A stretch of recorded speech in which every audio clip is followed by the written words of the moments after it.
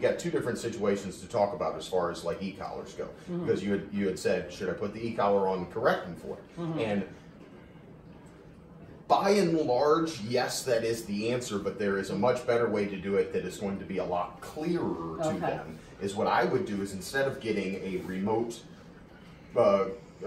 controlled e-collar, what I would do is instead I would get a bar collar. Okay. So you put the bar collar on him, and then you go through the repetition of I start barking, it corrects me. The stimulation that made me want to bark in the first place stuck around. It showed itself to be friendly, you know, because no animals in nature give other animals food unless they're friendly with them. So, I mean, like, if we end up giving him food, then he doesn't have any other way of understanding that, yeah, like, I'm friendly with you and I'm pleased with you.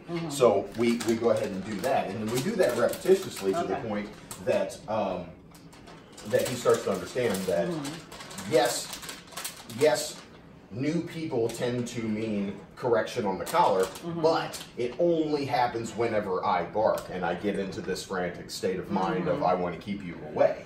And so they get a direct connection of cause and effect of it's not just new people that are causing this, it's in the presence of new people when I bark and when I become aggressive. Yeah. So then because of the consistency of the bar collar, because the bar collars just work every single time. Like there's no variable. It's not whether you have the remote control and they work in perfect timing. Because if he starts barking and then he stops barking and then you're slow on the correction and you end up correcting him as he stops barking, then he might have the opportunity to think that he's being corrected for not doing his job, which he thinks his job is to bark at these people.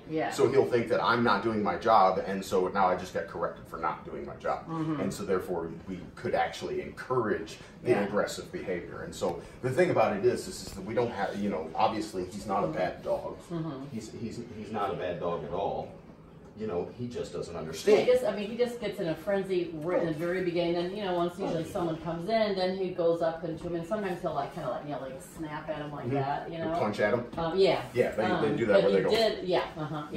But but he did recently make contact, you know, with someone he went, you know, bit through the jean pants and stuff.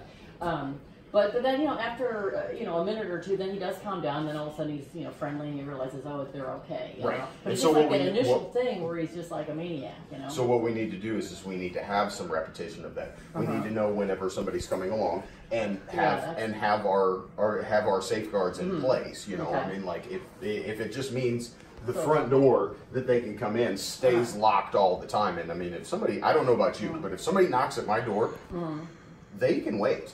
Like, they came asking for my attention, so if I need to take a couple minutes to make sure that my dogs are under control, because I have a Mastiff, and she doesn't like people coming in the door unless, you know, unless they're approved. And so what I do is I set the situation up to make sure that she understands that they're approved before I give her access to them. So the control in that situation is exactly the right answer.